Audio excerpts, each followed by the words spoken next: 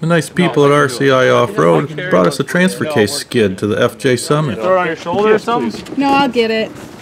No, I got it. Look at me. Yeah, on camera. On camera, you're a tough guy. Yeah, I'll make it around the corner, I think. Christmas in July. And a cross member. And instructions. We won't need them. Alright, first tool we used in this installation, Mary's corkscrew. Alright, the rain stopped here in Ouray, and I am going to try to put this transfer case skid plate on. I'm trying to clean up these threads on here. I don't know how well this is going to work, but give me a second. Oh shit, now I'm stuck. The cross member's on, no problems there.